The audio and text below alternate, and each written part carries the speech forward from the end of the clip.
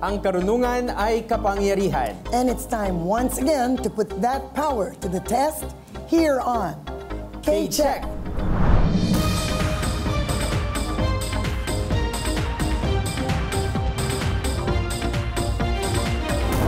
Hello everyone, I am Jules Giang. At ako naman po si Attorney Gabby Concepcion, and this is K-Check. Muli namin kayong iniimbitahan for another season of teaching and learning. Patuloy pa rin ang paghahanap natin ng mga gustong sanayin at palawakin ang brain power nila through competition. Alamin natin kung kaya nila ang brain workout na inihanda natin for them this season.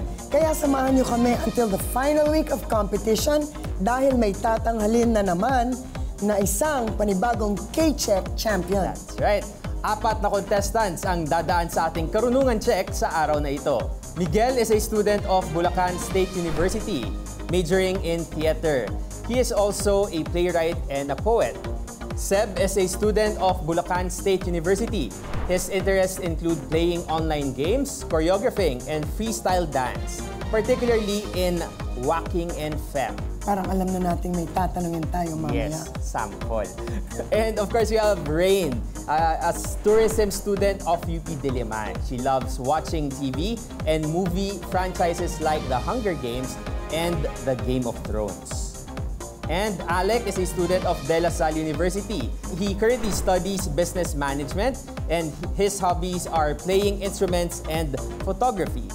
These 4 will be competing under the watchful eyes of today's K-Check panel of experts.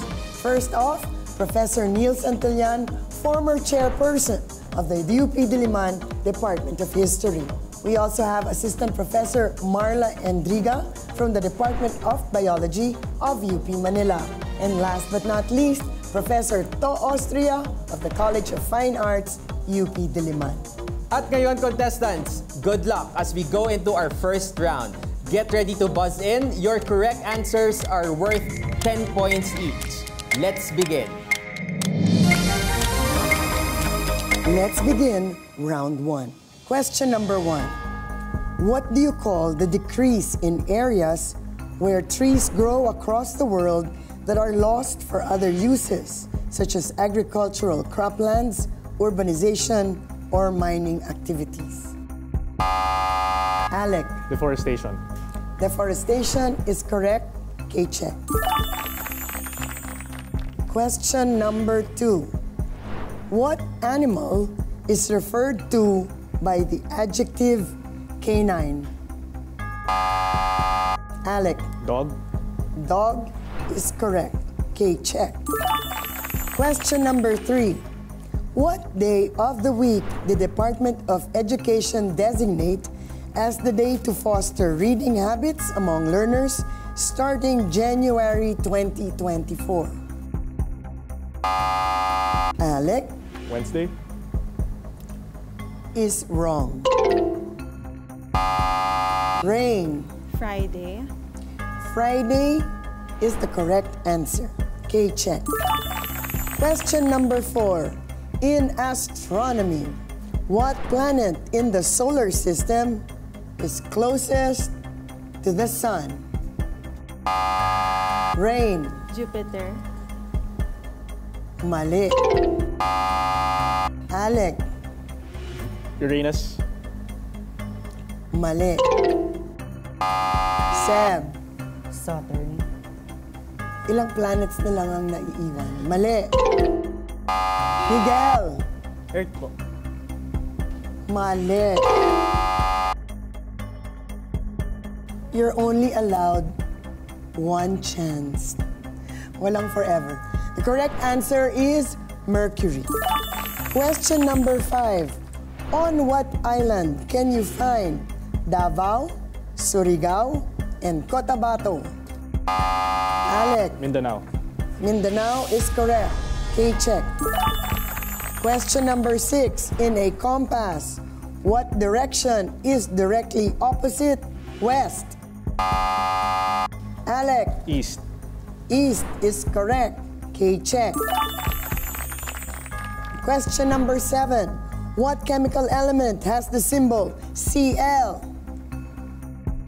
Seb. Chlorine. Chlorine is correct. Okay, check. Question number 8. In the calendar, in what month is half a year after December 15? Rain. June 15. The answer is correct. Okay, check. Question number 9. Taken from the Italian word meaning above, what is the highest of the 4 standard singing voices? Alec, Soprano. parang ako lang. Soprano. Okay, check. Question number 10. Mental math, guys. What is 26% of 50? Si Alec lang yata ang gumagana ang buton. Alec, 20. 20. mali. Seb, 24. mali. Miguel, 32. mali.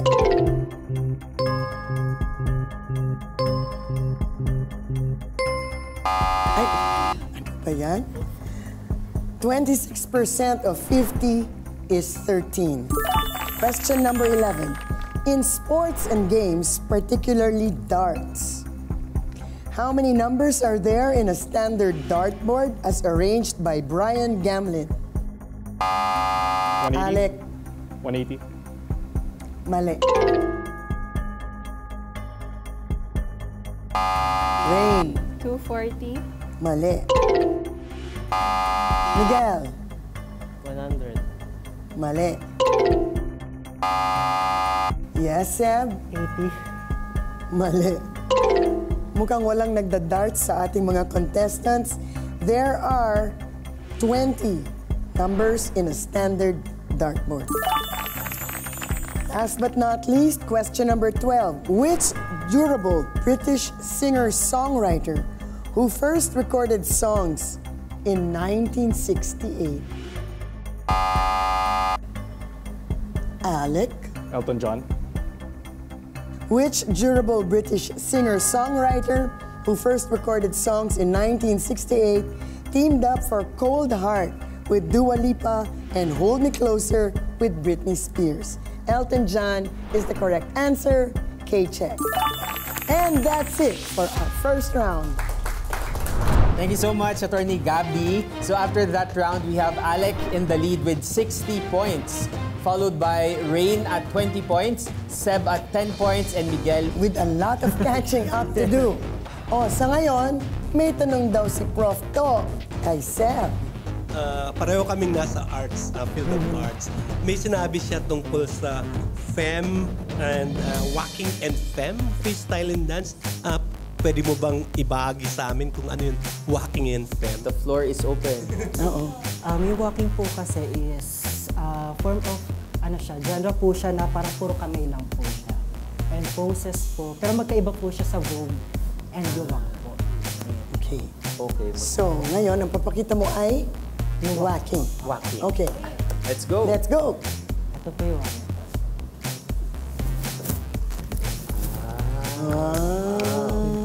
Okay. Yan ang TikTok trend natin yan. The key-check dance.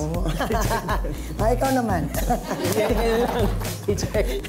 Okay. So mamaya kakausapin din natin iba pang mga contestants para syempre mas makilala natin sila. Pero bago yan, paghahandaan na muna nating lahat ang round 2. Susunod na yan sa pagbabalik ng K-check.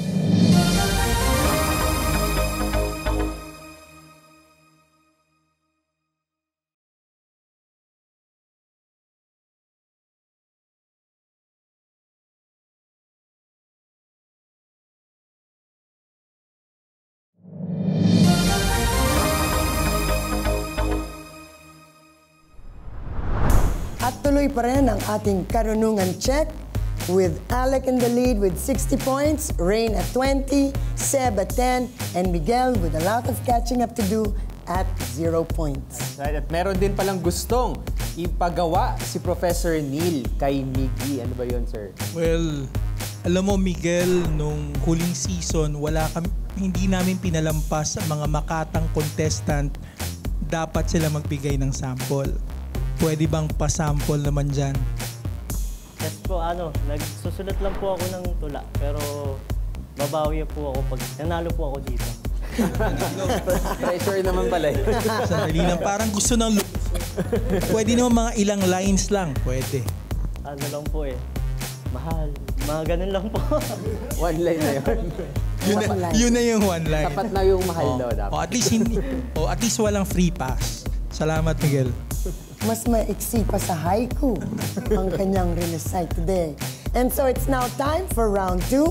Contestants, get ready to buzz in, but make sure to strategize. Correct answers are worth 20 points each, but you lose 10 points if you answer incorrectly. Let's begin. Welcome to round 2. Let's begin.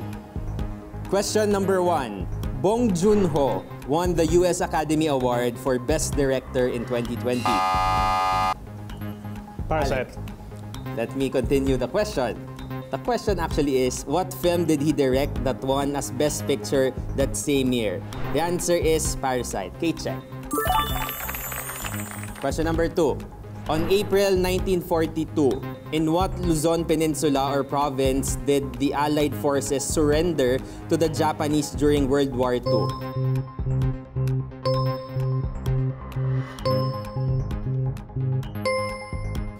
The answer is Bataan. Nobody got the correct answer. Question number 3. What term refers to the variety of life on Earth at all its levels, including terrestrial, marine, and desert ecosystems? Alec. Species. Species is mali. Anyone can steal? Okay, nobody got the correct answer. The answer is biodiversity. Question number 4. What waterway that cuts through Central America connects the Pacific Ocean and the Atlantic Ocean?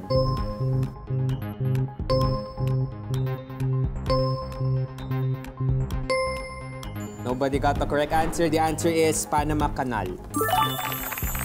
Question 5. Which Olympic champion won the gold medal in the women's 55-kilogram division at the 2022 Southeast Asian Games? Heidelin Diaz. Heidelin Diaz is correct. K-check. Question number 6. What term literally means moving backward, as in planets in astronomy or a melody in music?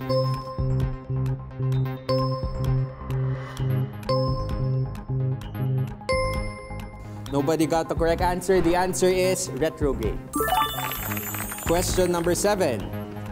What doll did Ruth Handler introduce to the world in 1959? Alec. Barbie. Let me continue the question. In 1959, that has sold over 1 billion pieces since. The answer is Barbie. Correct. K-check. Number 8. In basketball, what popular term is given to the quick attack to the basket after getting a defensive rebound or steal? Miguel? Layup. Layup is layup? Layup is mali. Okay. Anyone would like to steal? None?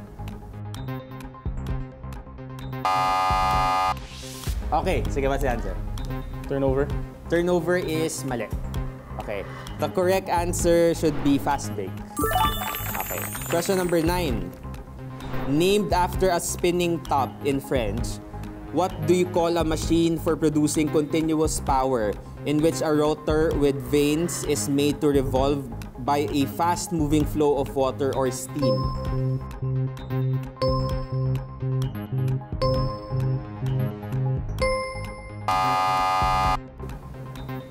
Hindi pumasok. The answer is turbine. Okay, nobody got the correct answer. Number 10. What human body part lends its name to the center of a storm or typhoon? Rain. I is correct. K-check. Number 11. In music, what is the popular term for a group of 4 musicians, especially those with string instruments? Alec. Quartet. Quartet is correct. K-check. Last question, number 12. In physics, what is defined as the push or pull of an object that, with mass, causes it to change its velocity? Seb. Force. Force is correct. K-check. That ends our round number 2. Now to find out how our contestants did after that round. We have Alec leading by 120 points, followed by Rain with 40 points, Seb with 30, and Miguel with a lot of catching up to do with -10. Pero syempre, hindi pa tapos ang laban. Ultimate pagalingan na sa pagbabalik ng K-check.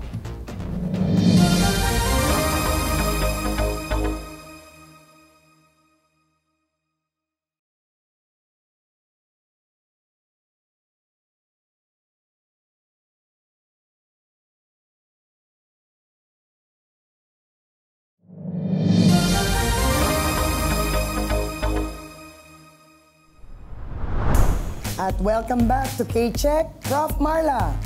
May tanong ka daw para kay Rain. Yes, Rain. Tourism major ka, di ba?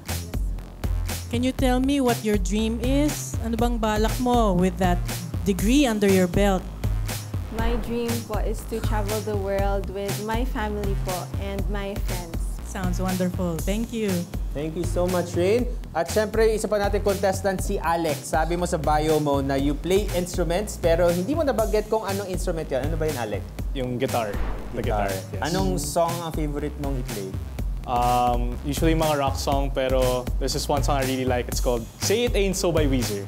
There. It's a rock song in the 90s. Rock song. At syempre, ngayon balikan muna natin yung scores ng ating mga contestants. Ang ating gitarista na si Alec ay leading with 120 points. Si Ray naman with 40 points, si Seb with 30, and si Miguel with -10 at hahabol siya sa ating next round.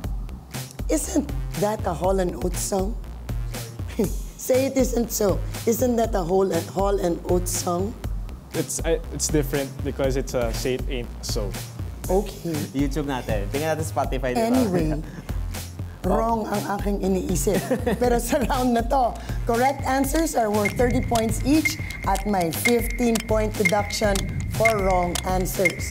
At para mas alisto ang ating contestants, sa ating panel of experts manggagaling ang mga katanungan. Alright, so good luck to all of you. Let's begin. This is K-Check Ultimate Pagalingan Round. Sir Neil, go ahead. Yung unang tanong, sa anong panahon sa kasaysayan ng Japan nagsimula ang tradisyon ng shogunate o shogunato? A. Asuchi Momoyama, B. Kamakura, C. Muromachi, D. Nara, E. Yayoi.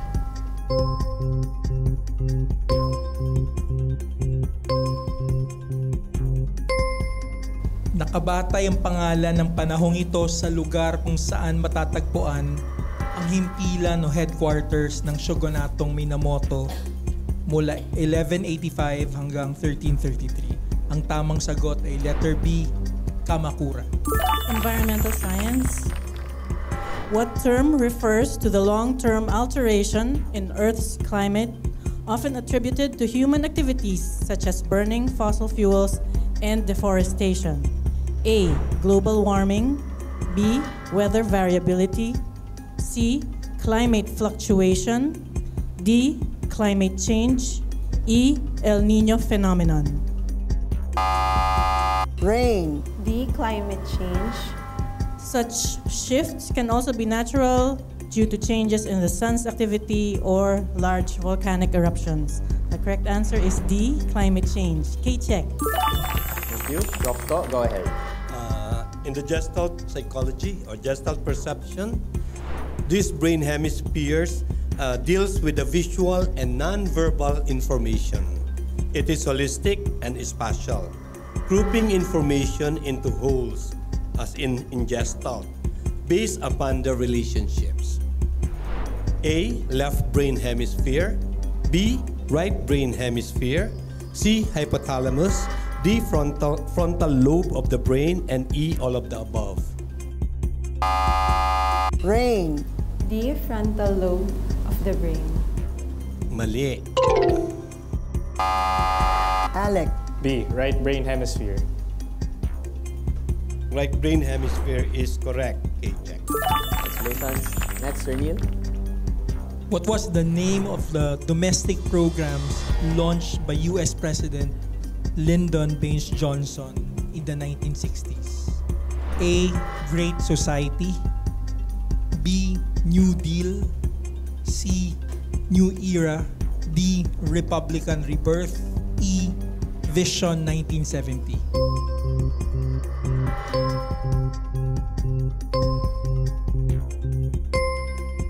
Nakatuon ang mga programa ni Pangulong Johnson upang matugunan ang kahirapan, maisulong ang kapaligiran at mapalakas ang mga proyekto sa kalusugan at kalunsuran.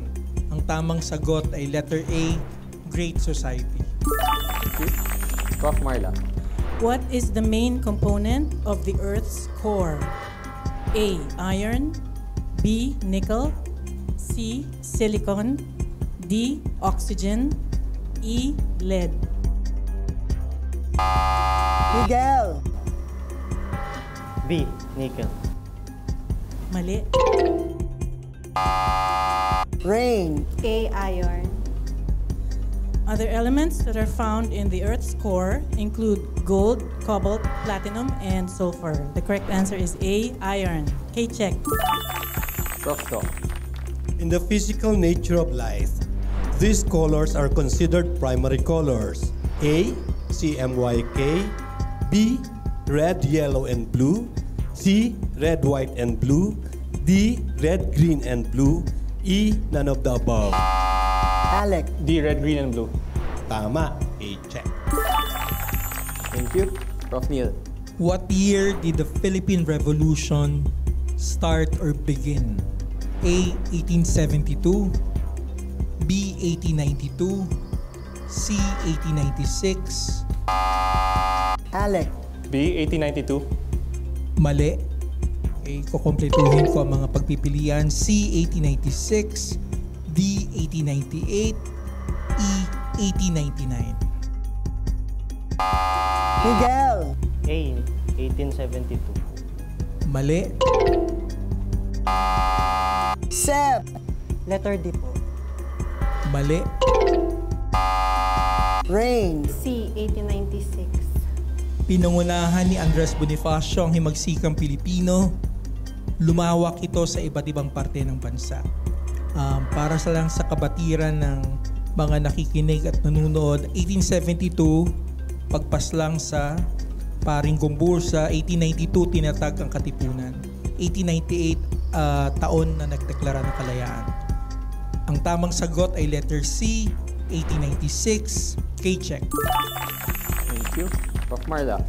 Which invasive plant species, often found in tropical regions like the Philippines, is known for its rapid growth, dense thickets, and ability to smother native vegetation?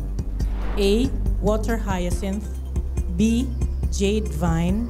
C. Purple loosestrife. D. Japanese knotweed. E. Spider lily. Rain. B. Jade vine. Mali. Seb. Letter A po. This floating plant has clusters of leaves with spongy stalks arising from a base of dark purple feathery roots. The correct answer is A. Water hyacinth. Okay, check. Yan po yung marami sa Pasig River, no? Prof. To? In the 16th century, Japan's feudal lord and chief imperial minister, Toyotomi Hideyoshi, admired so much these highly prized jars, believed to preserve tea leaves better than any other earthen vessels because of its valid moon shape. These jars were actually made in the northern provinces in the Philippines. The Japanese referred to it as A. Chawan, B. Wabi-sabi, C. Shizen, D. Rozon-tsubo, E. Ohashi.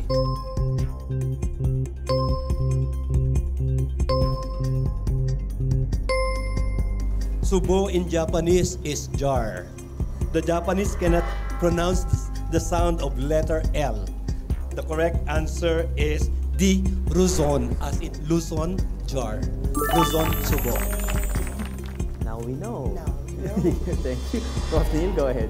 Pati ako ngayon ko lang nalaman. Luzon. Okay? Kailangan ko mag-aral pa ng Philippine Arts. Okay? Ito yung huling tanong para sa akin, mula sa akin. Sa anong panguluhan unang nakaboto ang kababaihan sa Pilipinas? A. Emilio Aguinaldo. B. Jose Laurel. C. Sergio Osmeña. D. Manuel Luis Quezon. E. Manuel Rojas.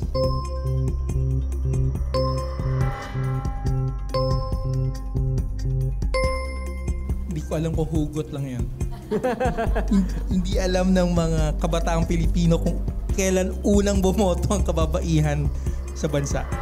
Siya ay ang unang presidente ng Philippine Commonwealth. Siya din ay ang kinikilalang ama ng wikang pabansa. Unang bumoto ang kababaihan sa bansa noong 1937. Ang tamang sagot ay letter D, Manuel Luis Quezon. Marla? What is the term used to describe the period between exposure to the virus and the onset of symptoms of COVID-19? A. Incubation period. B. Contagious phase. C. Symptomatic interval. D. Infectious window. E. Transmission point. Seb! Letter A po. On average, it lasts 5.6 days, but has been reported to be as quick as 2 days or as long as 12 days. This is the A. Incubation period. K-check. Thank you. Last question. This form is the three dimensions of length, width, and depth. A. Plane. B. Line. C. Point. D. Volume. E. Form.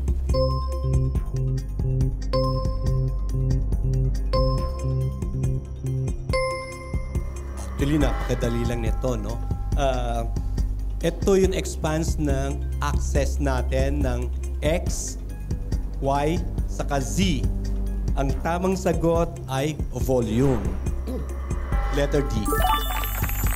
Alright, thank you so much, Prof. To, and to all our experts. Okay, that's it for K-Check Ultimate Pagalingan. Congratulations to Alec, our K-Check daily winner. We with have a a final winner. score of 165 points. So we'll see him again on Friday when they compete with our other daily winners for a spot in our semi-finals. And of course, thank you also to Miguel, Seb, and Rain for joining us. And of course, to our panel of experts. Palapakan natin sila, Professor Neil, Professor Marla, and Professor To. Once again, I'm Jules Gia. And I'm Attorney Gabby Concepcion. Join us again tomorrow for another K-Check.